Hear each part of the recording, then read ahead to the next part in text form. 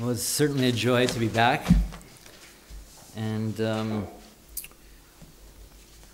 it's strange with each of these figures that I try to write about. In many ways, when I begin to write about them, I realize I need, in some sense, to write an introduction in order to introduce the figure, and then the introduction itself becomes the paper. And so the figure that I want to address ends up becoming sort of pushed or deferred until later, and such that this probably is more accurately sort of entitled a prolegomena to a reading of the Confidence Man. But it's at the same time, I mean, it's a reading of Melville's understanding or conception of truth, which I think is quite singular. And what intrigued me is precisely how to situate the enigma of the confidence man in terms of a conception of truth that makes the confidence man into a strange figure that seems to hover at times between philosophy and sophistry. And so that's sort of the, I don't necessarily talk about sophistry per se, but it's certainly in the background of what I want to do.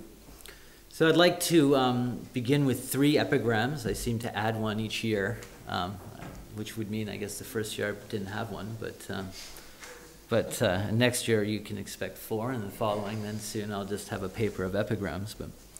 So the first is from Pierre the Ambiguities. Appalling is the soul of man. Better might one be pushed off into the material spaces beyond the uttermost orbit of our sun than once feel himself fairly afloat in himself. The second is from The Confidence Man. You can conclude nothing absolute from the human form, Barber. And the third is also from The Confidence Man. Like one beginning to rouse himself from a dose of chloroform, treacherously given, he half divines too that he, the philosopher, had unwittingly been betrayed into being an unphilosophical dupe. To what vicissitudes of light and shade is man subject? He ponders the mystery of the human subjectivity in general. Melville's modernity is deeply, annihilatingly dark, emanating from a hidden sun, indicative of what Nathaniel Hawthorne referred to as Herman's morbid state of mind. Although Hawthorne himself attributes this morbidity to his literary failure, to the many years of toilsome pen labor, pursued without much success latterly, as Hawthorne put it, it is more illuminating to interpret his morbidity as a symptom of his increasing awareness of being stricken with a strange malady, not unlike that which strikes the protagonist of Artaud's 18 Seconds, a screenplay. It is as if he, Melville, has become incapable of reaching his thoughts. He has retained all his lucidity, but no matter what thought occurs to him, he can no longer give it external form, that is, translated into appropriate gestures and words.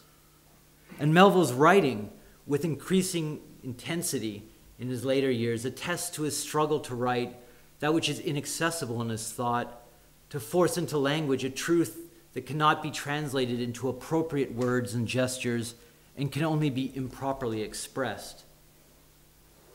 As Melville himself describes, Pierre, from the central character of Pierre, the Ambiguities, as Melville himself describes Pierre's long and tortured 8.5-hour-long sessions of writing whose crippling silence is only interrupted by the scratch of pen on paper, like, quote, the busy claw of some midnight mole in the ground, and by the occasional cough and sometimes the scrape of his crook-handled cane. He writes, in the heart of such silence, surely something is at work. Is it creation or destruction? Builds Pierre the noble world of a new book, or does the pale haggardness unbuild the lungs and the life in him? Unutterable that man should be thus. And I have to say that at 3 in the morning last night, I felt I was saying this to myself. Unutterable man should be thus. And this book, this composition that Pierre is trying to write decomposes him as he writes it, right? Sucking him of vitality.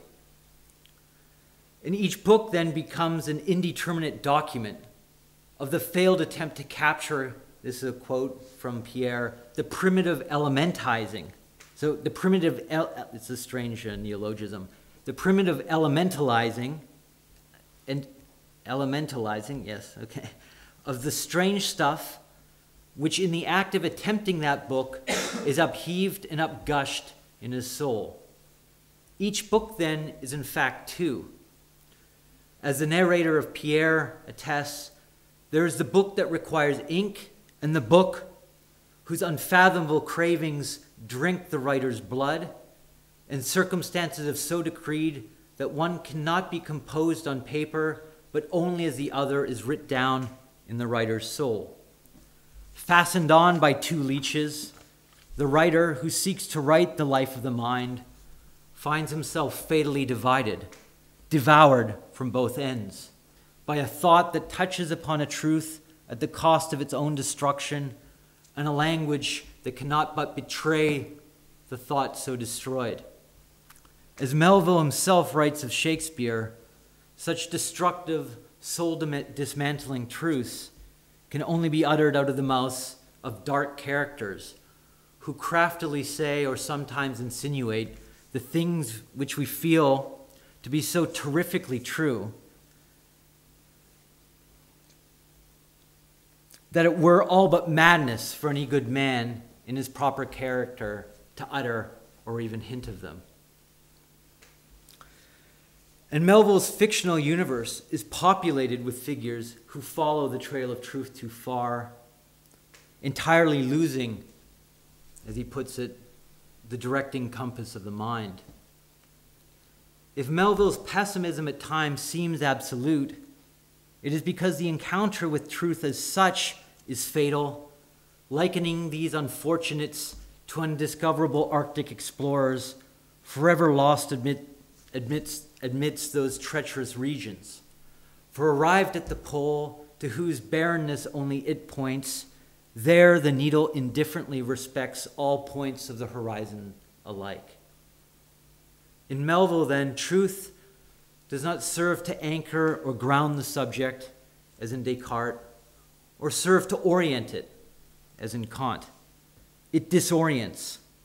The in itself, marking the collapse of signification, the abolition of geographical coordinates, rather than offering the promise of fulfilled meaning, promises absolute disorientation. And truth itself marking its advent, and truth itself marking the advent, right? This region of disorientation marks it only through the announcement of its ultimate vacuity. So truth announces itself as the vacuous. And it's the revelation then precisely of an essential vacancy. What Ahab from Moby Dick already intimates, Pierre verifies. Those who have waked the infinite wakefulness in themselves, the desire to strike through the mask, discover only the essential nullity of all things, the fact that there is naught beyond. And those like Pierre who turn their searches within find only a desiccated tomb. So here's a quote from Pierre. The old mummy lies buried in cloth on cloth. It takes time to unwrap this Egyptian king. Yet now, forsooth, because Pierre began to see through the first superficiality of the world, he fondly weens he has come to the unlayered substance. But far as any geologist has yet gone down into the world, it is found to consist of nothing but surface stratified on surface. To its access, the world being nothing but superinduced superficies. By vast pains we mine into the pyramid. By horrible gropings we come to the central room. With joy we espy the sarcophagus, but we lift the lid and no body is there, appallingly vacant, as vast as the soul of man.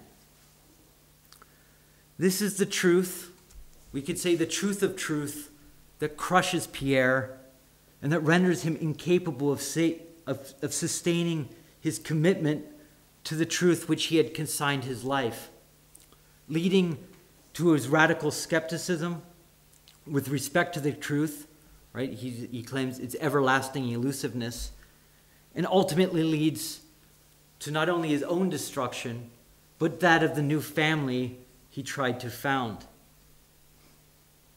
Pierre thus proves unequal to the truth of modernity. Right? In other words, the truth of its own profound, the profound nullity of its foundation. So that Melville's work, then, I think it poses this essential problem, given this sort of, we could say, his radical nihilism, is that, in other words, if in fact, right, the truth of the world is such that there's not beyond, the truth of the self is such that it is vacant, how can one live with such a truth, and can a society be founded upon it? And the paradox of this, I think, that Melville sees, and this is why I think that Melville remains very interesting, is he sees deeply that this is a paradoxical insight. In other words, that those who have this truth, like Pierre, in some sense have to portray it. So one has to portray this truth in order to live, or betray it, or betray one's very life in order to remain convicted to this truth, which is namely suicide. So one either has to betray the truth in order to live with it, right? So turn from this truth, or betray one's life in order to remain convicted, to the truth, namely commit suicide.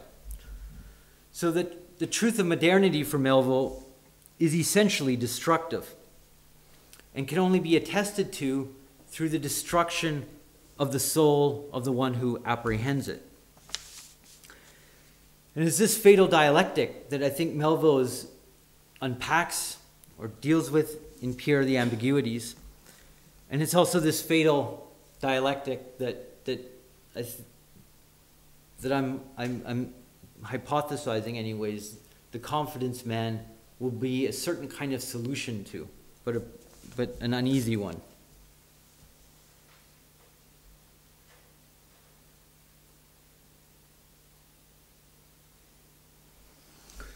So the problem then that the problem that the suicide of Pierre and those around him marks then his own inability, let's say, to maintain his two books, to maintain these two books that divide him.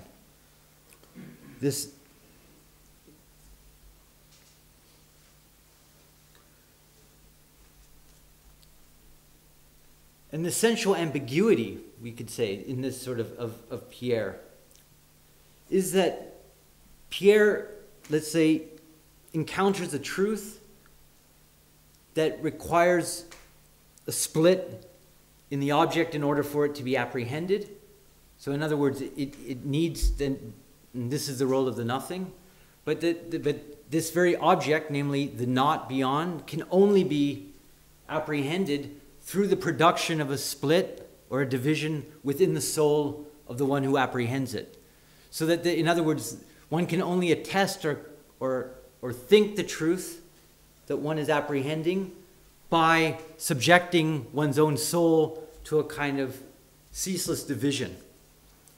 And the question is can one sustain, right, these two gaps, the collapse of which marks the character's destruction.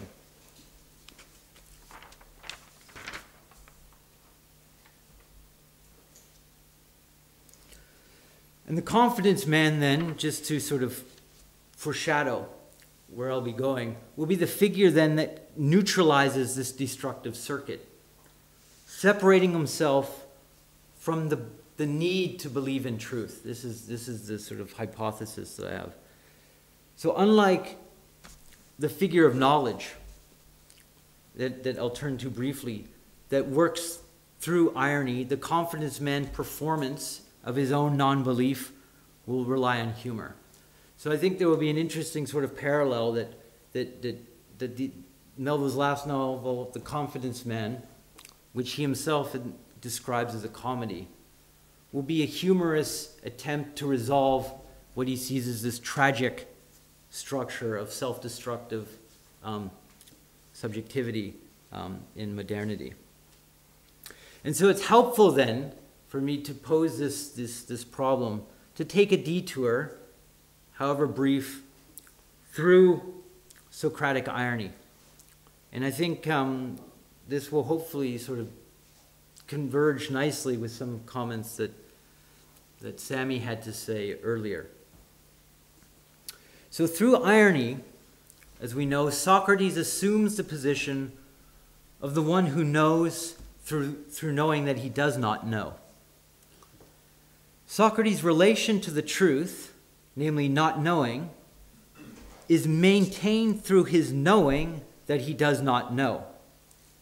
The not, which establishes the difference between the known and the not known, serves to maintain the dominance of the form of knowledge over the negativity of the true. This is at least the claim that I'm making.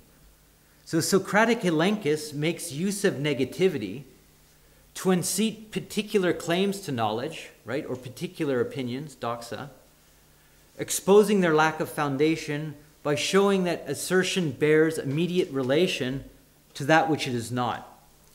So showing that what appears to be consistent to be in fact inconsistent. So the negative, the not of truth, serves ultimately to reinforce the very form of knowledge, always to reinforce the form of knowledge, and therefore always plays a subordinate role. The negative then, the not of truth, is subordinated to the known, so not knowing to namely knowing that one doesn't know. So as such, irony frees Socrates for any particular dogma, a particular knowledge, enabling him to inquire into knowledge as such, the form or ground of knowledge, and the ground which he himself, ironically, always already occupies. He can thus prove that something is false because he knows the ground of falsity, and it's only by occupying this ground that he can then deploy the negative, right, to expose the inconsistency of a given appearance or truth, of opinions. So the difference between not knowing and knowing that one doesn't know ultimately always serves to preserve the integrity of the logos as the form that makes possible the determination of the negative. The negative sign of truth, not knowing, serves to preserve knowledge as a whole, knowing that one doesn't know. Inconsistency is never radical then, and merely serves to enforce the Socratic demon of consistency. Truth remains subordinate to the known. To know thyself is, in its Socratic or Platonic conception, to square then who one is, a seeker of truth, with what one is, one who knows, right, that they are such a seeker. Put differently, the negativity of truth does not unseat the belief in knowledge, a belief that is ultimately sustained by the good. That is, it is good that we know, right? The belief that knowledge is good.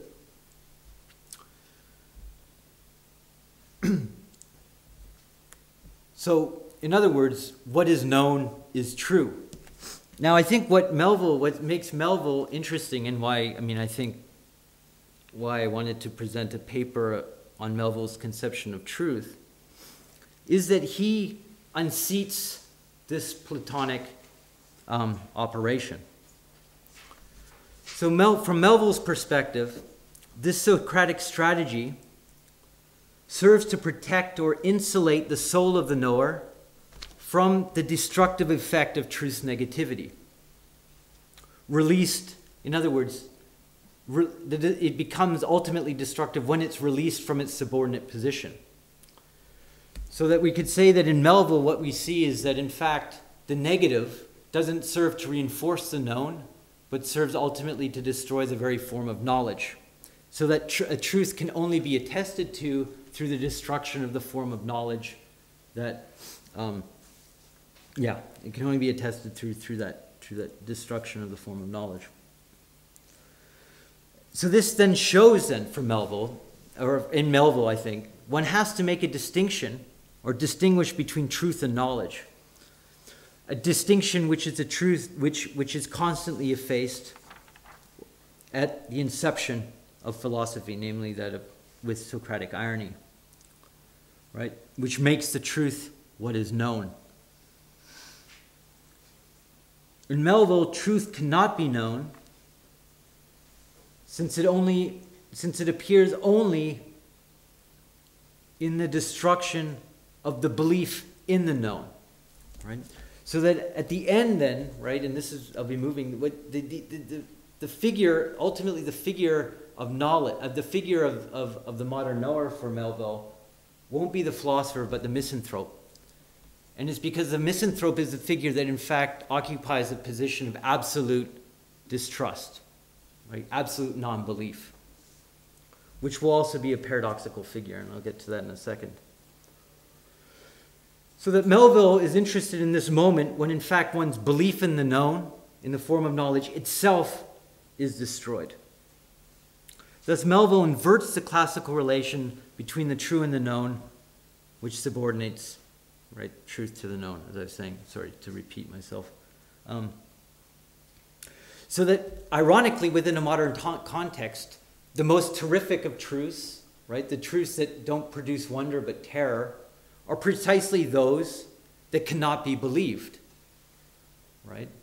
So that, in other words, the problem of modernity is that we can know things, but we don't believe in the things that we know.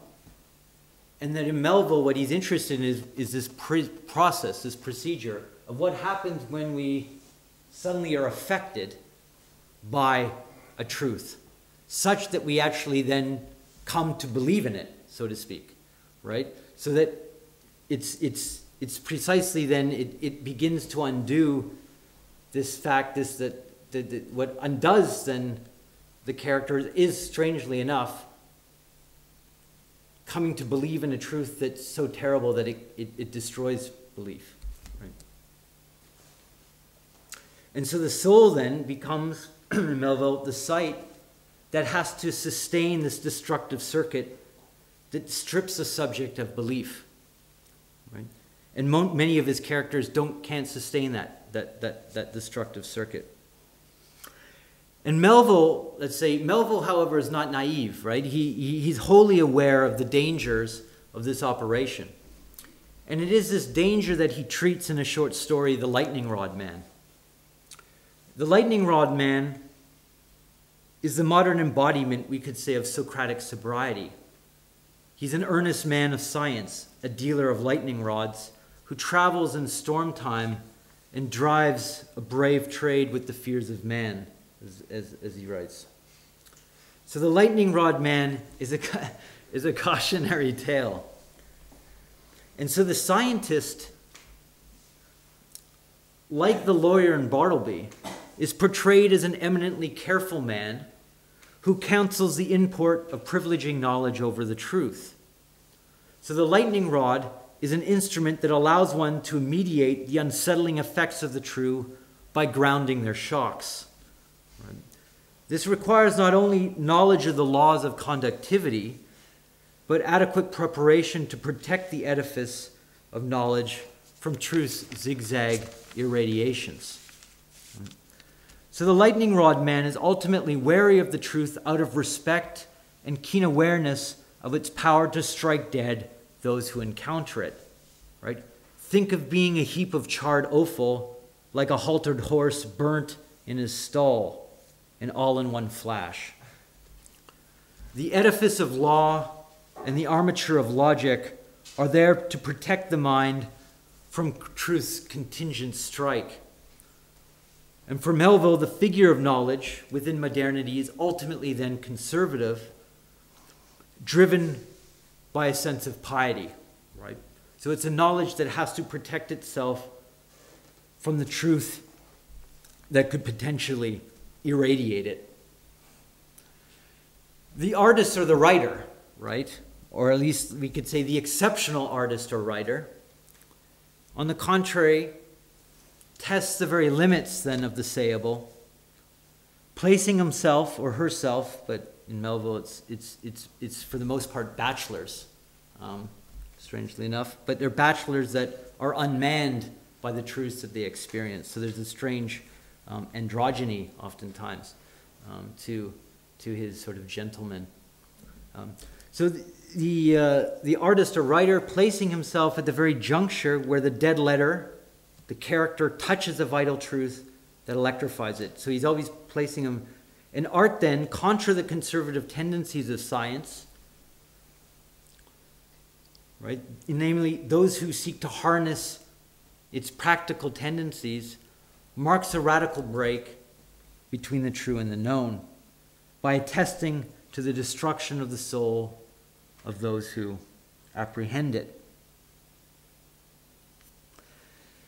And it is Pierre the artist then who commits himself to truth regardless of its effects. And so this is Pierre. Henceforth I will know nothing but truth, glad truth or sad truth. I will know what is and do what my deepest angel dictates. And this commitment entails the complete demolition of the system of beliefs that sustained Pierre's known world. Right? Yet truth's destructive force pertains less, we could say, to the thing in itself, namely what Pierre finds out,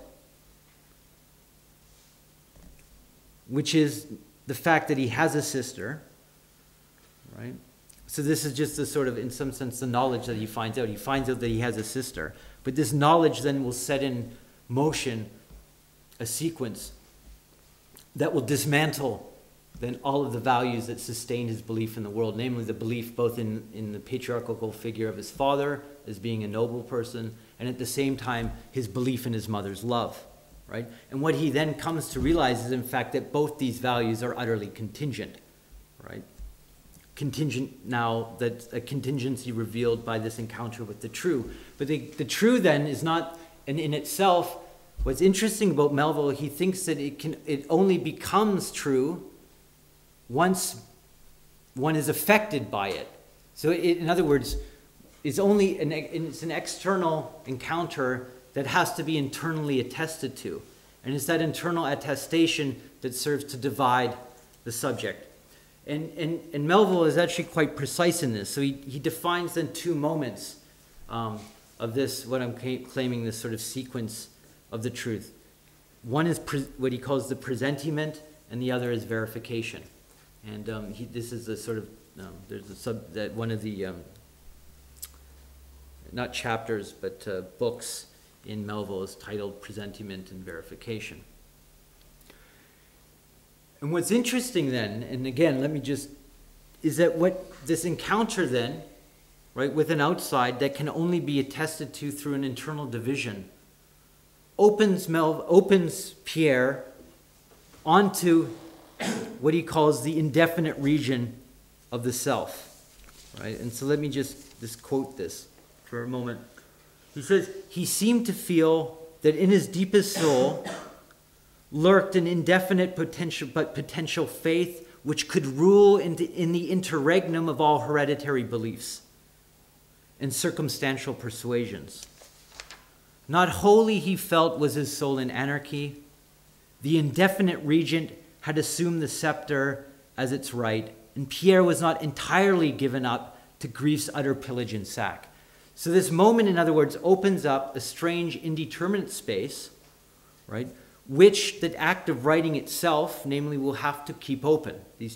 So this sort of doubling of the self and the doubling that takes place in the act of writing, these two books.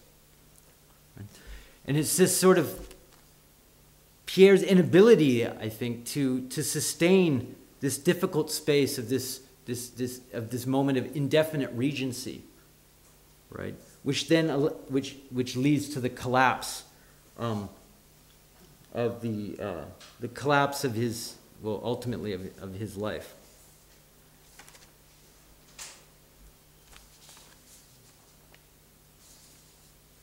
Where was I? Okay. How am I doing on time? I want to make sure. Am I okay? Okay. So let me just do this as a little bit. So this is a little bit more of a close reading, I think, of this section of the presentiment and the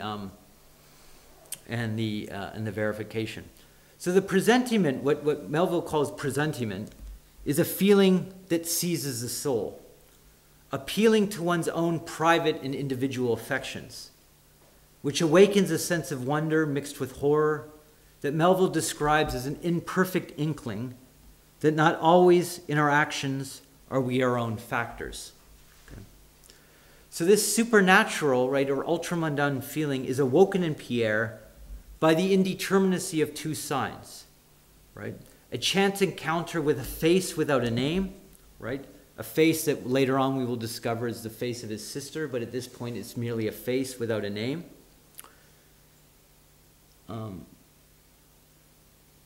Thus we could say a sign then without a clear signification, without clear meaning.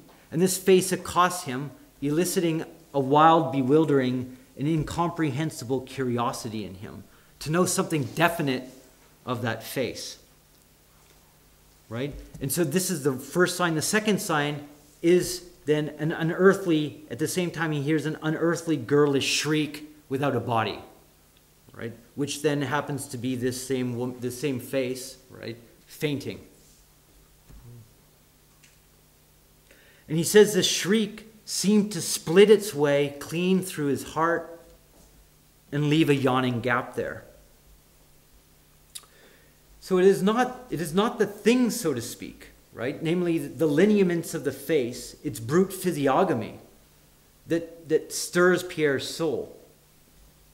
And Melville goes to lengths to describe that the inscrutability of this encounter, right, the nameless fascination of the face upon him, as he writes, as strange as it may seem, did not so much appear to be embodied in the mournful person of the olive girl, as by some radiations from her, embodied in the vague conceits which agitated his own soul. There lurked the subtler secret that Pierre had striven to tear away. From without no wonderful effect is wrought. So from without no wonderful effect is wrought within ourselves, unless some interior responding wonder meets it. Right.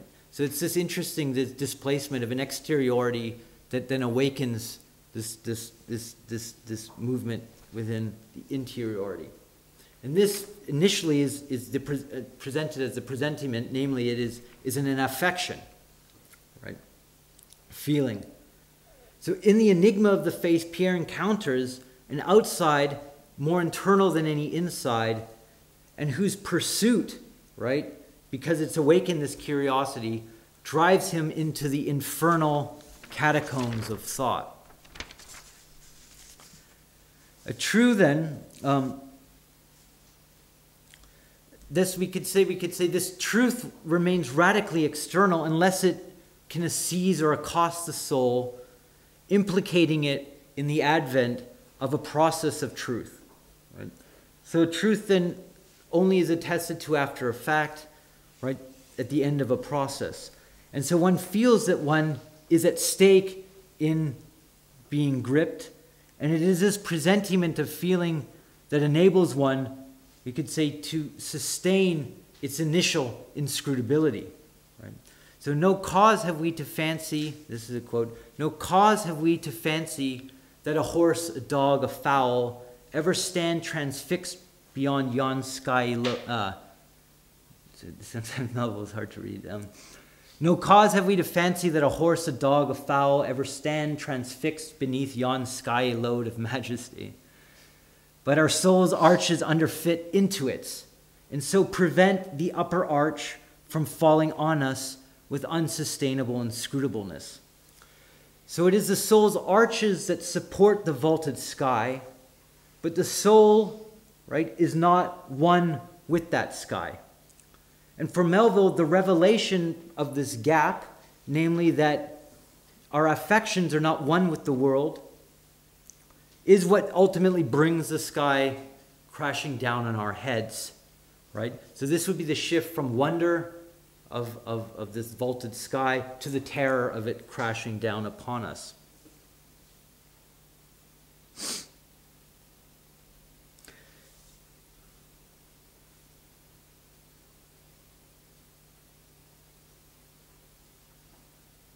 And so this feeling then is, even in its inception, as he puts it, seemed to have in it a germ of somewhat, which, if not quickly extirpated, might insidiously poison and embitter his whole life.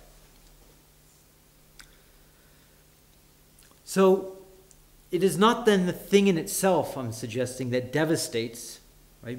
But precisely the conjunction, the encounter between the thing in itself and the process of affection that such a thing awakens. For the occurrence, for the truth to have an effect, it then has to be then intimated by this subject. Okay, sorry about this.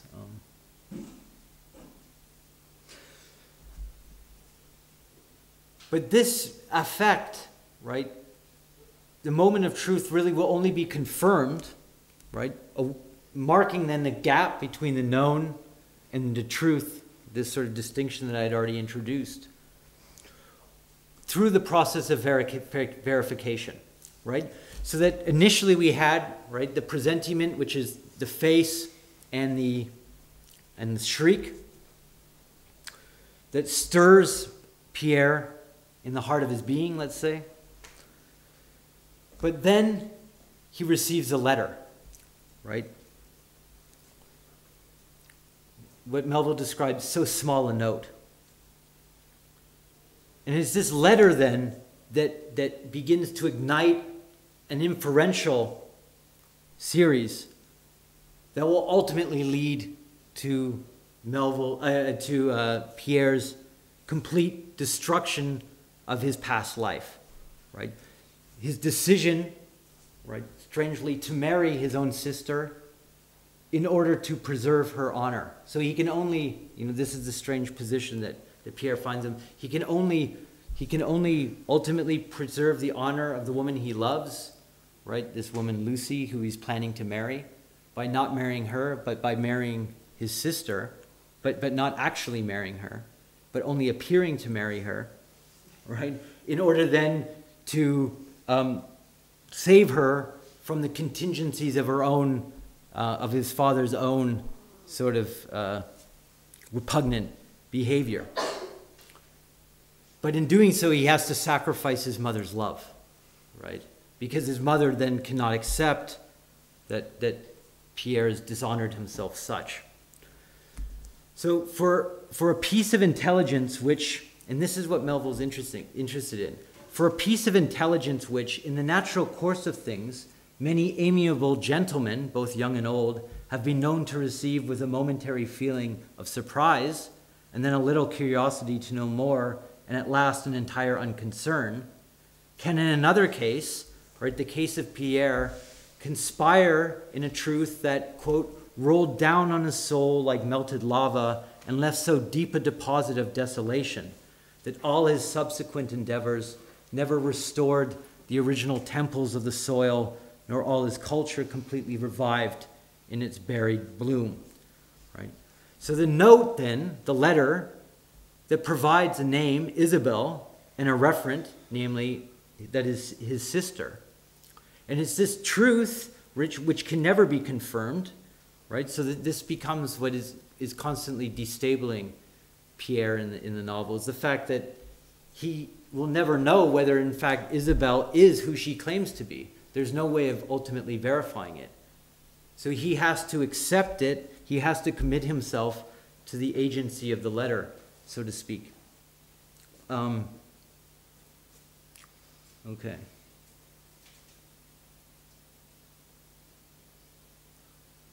And the note then, so that provides his name, whose truth is confirmed by explanatory power.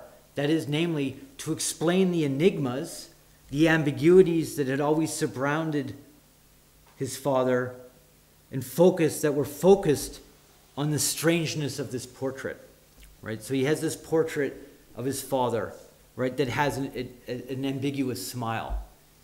And his aunt had sort of these enigmatic stories that accounted for the strangeness of the smile. But this could never be, right? Pierre never could explain this. And his mother at the same time seemed to have a complete distaste for this portrait, right? So these are the kind of facts surrounding the one portrait. And so then this letter explains on the one hand suddenly, right, the ambiguity of this smile, right, when it is in fact yoked, right, to the image of the face of Isabel, right, his sister. And so then the verification then yokes together these two signs that in themselves have no relation necessarily, but are now put into relation through this truth. And if he in fact is going to, right, a truth also, which interestingly enough is delivered by a letter whose agent, namely fate, always remains obscure, right? And this fate, the person who delivers the letter to Pierre, is described as the invulnerable knight, an invulnerable knight who wears his visor down, right? And so, and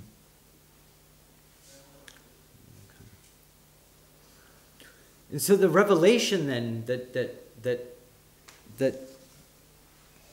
this brings upon, the so-called truth then that Pierre here discovers, is the contingency, is the utter contingency of the values that he lived his life in accordance with, right?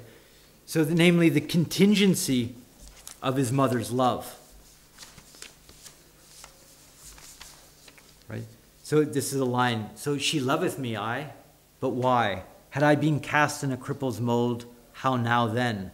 Now do I remember that in her most caressing love there ever gleamed some scaly glittering folds of pride, right? So what the truth then, at least what I think is the truth then that discloses the utter contingency of the meaning that would have served and had placed and dictated Pierre's life.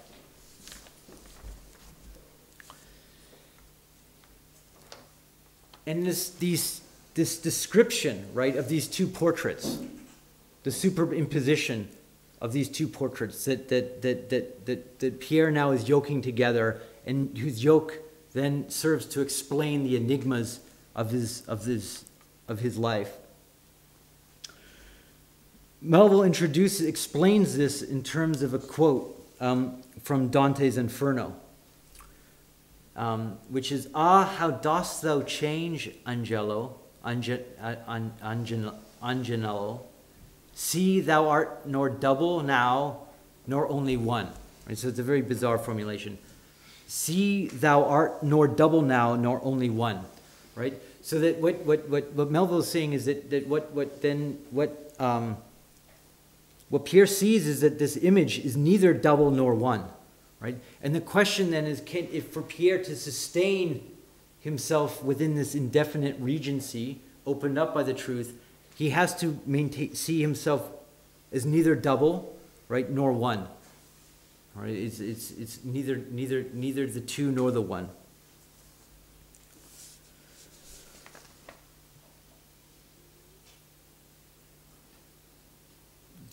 Now, what we see, though, and this is what's interesting, is that the deeper and deeper that Pierre goes into this truth, this interrogation, the deeper he goes, the more he is in fact thrust to the surface. Because in fact, the truth ultimately provides nothing but the empty sign of the letter, right, as its own verification ultimately. So the more he tries to, in some sense, verify it, the more he is brought back to a sign, which then seems to be ever more elusive, right? And so that this is how then that the truth then that seemed to open up this new horizon, when pursued, only seems to liquidate the very value of the truth that he was so marked by, right? Because the letter which signifies something and is therefore meaningful is then is progressively emptied of its meaning, of its significance. And so as Melville writes, he glimpses the everlasting elusiveness of truth, the universal lurking insincerity of even the greatest and purest written thoughts. And so then truth in the end annihilates all confidence, right? Annihilates his own confidence, his own belief in the truth to which he had then consigned his life. And can only be expressed, right, through Pierre's own descent into madness. And so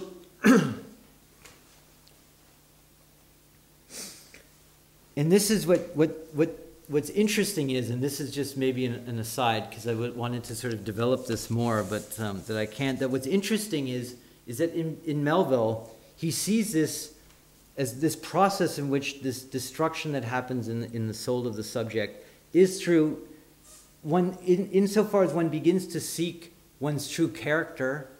What one sees is that the character, namely the interiority that one seeks, is utterly dependent upon a series of characters, right? So that Melville is constantly interested in this equivocity in the English sense of character, right? As being both a character and, you know, the letter.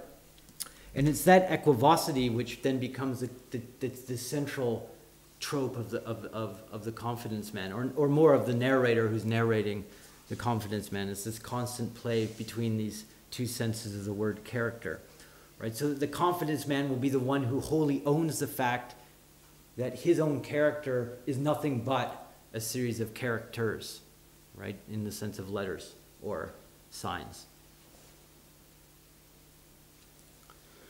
Now, what this means then, and I don't know if I'm probably moving too slowly because I'm sort of babbling on here, but 5 more minutes. Okay, so let me then quickly then read. Okay, well I'm almost at the end. So let me then say then, because I think this is an interesting sort of opposition, is that then the figure for Melville embodying the truth within sort of modern democracy, right? The anomalous status of America as a republic. The truth for Melville of this, the one who speaks the truth in this condition is not the philosopher but the misanthrope.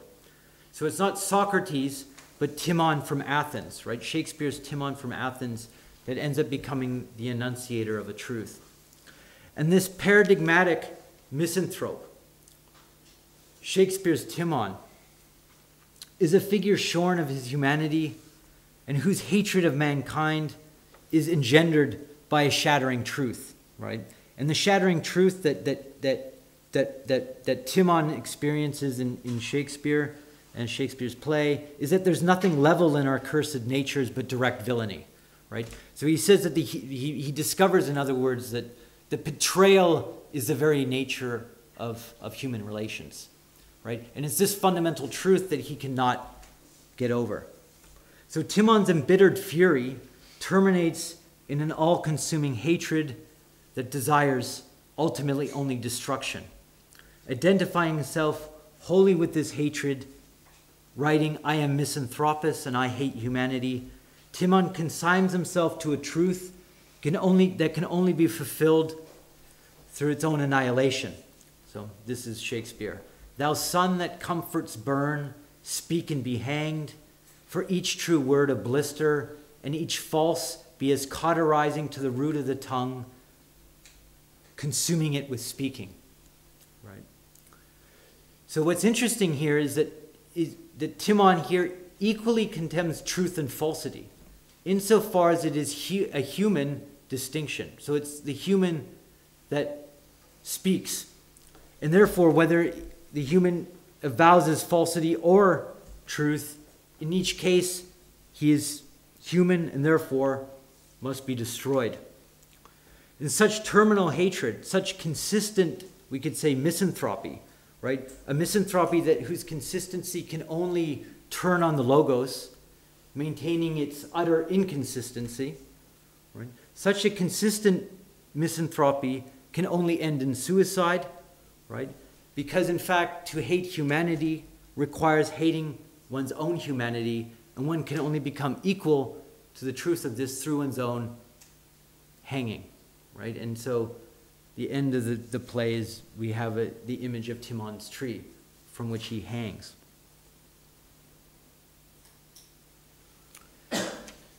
And so this, in other words, the paradox is that then the figure of misanthrope, who represents the figure of radical enlightenment, in other words, absolute distrust, can only accomplish that distrust, right, remaining, distrusting all of humanity by ultimately undoing his own belief in himself, right?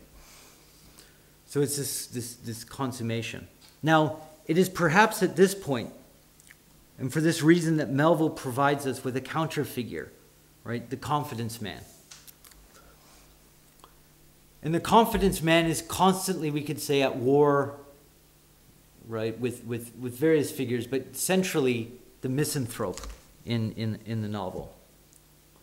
And the truth which ultimately then destroys Melville, namely the desiccation of his own self, becomes the positive condition for the confidence man's masquerade, right? So that the self, he's not tormented by this absent self, but in fact, quite joyously deploys it, right? And he deploys it only through the constant game of appearance, the game of deception, right? Requiring on the one hand belief, but nonetheless constantly needing belief only so that he can occupy the position of the non-believer, right? So it's this paradoxical position that in fact he requires belief, namely that others believe in who he is in order to play the game, but in order for him to play the game, he himself does not believe in the self that he is trying to elicit belief in others, belief for others to believe in. So this figure then of the confidence man, and I'll conclude with this,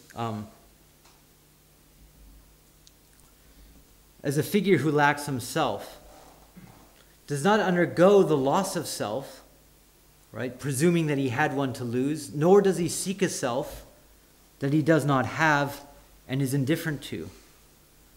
Perfectly at home in his estrangement, he neither desires to know nor to educate, right?